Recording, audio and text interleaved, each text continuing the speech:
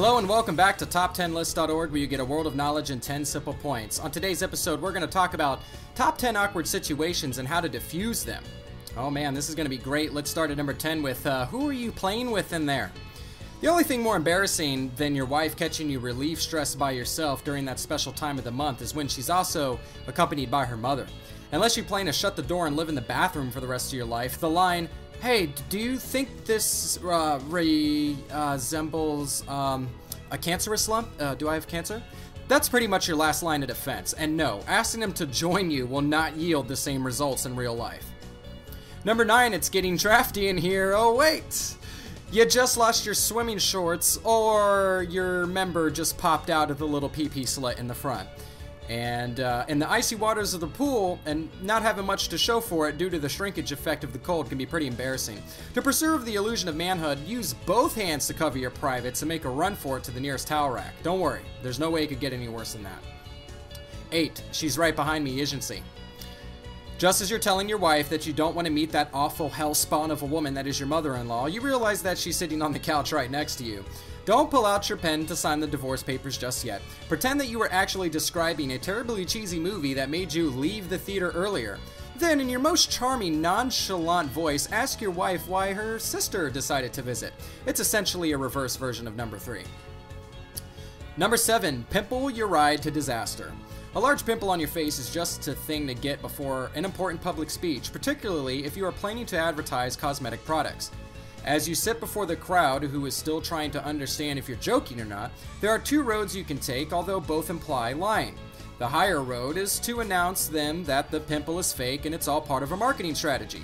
Be prepared for follow-up questions as you leave the web of lies. The low road means you're telling your audience that it's not just a pimple, but a symptom of a serious condition, making them feel bad for staring. Number 6, the story of the squeaky chairs in your first date.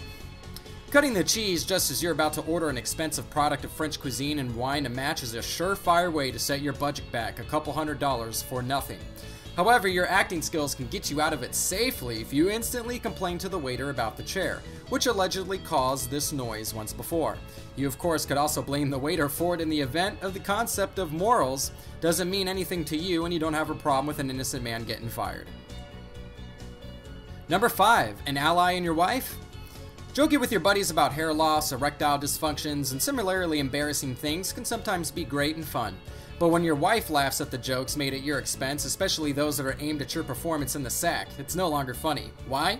Because what used to be a joke between 2 friends receives a confirmation from the only person who has any experience in that field, and that's a low blow to the ego. In this case, it's not funny because that's true. Answering a joke about divorce lawyers is probably the only sensible thing to do in this case, other than getting naked and diving through the nearest window.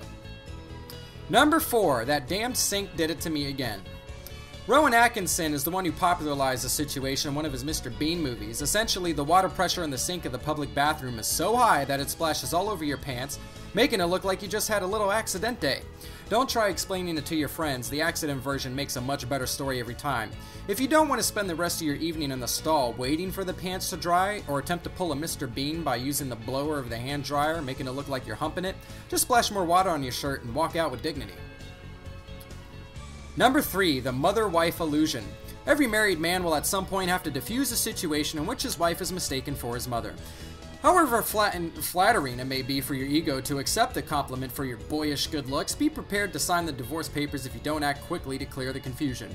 In the event that you have good acting skills, you can also boost your chances for romance that night by pretending to take offense at the idea that someone could mistake your beautiful young wife for your mother. On the other hand, don't try this scenario out if you feel you might burst with laughter throughout your speech. Number 2, when is your abdominal fat due? Poor lighting conditions, an abnormal body silhouette, and your irritating habit of making small talk with strangers in the elevator are main ingredients of this blunder. You ask the nice lady with an excessive abdominal fat when the baby is due. Well, if you don't want to spend the entire trip to your floor cowering in a corner and fending off deadly purse strikes, you could try taking out your phone and pretending that you were having a conversation with someone else via the Bluetooth headset. Of course, that might work if you were on one knee touching your belly, in which case you would have to make a friendly reminder to stop being creepy with strangers.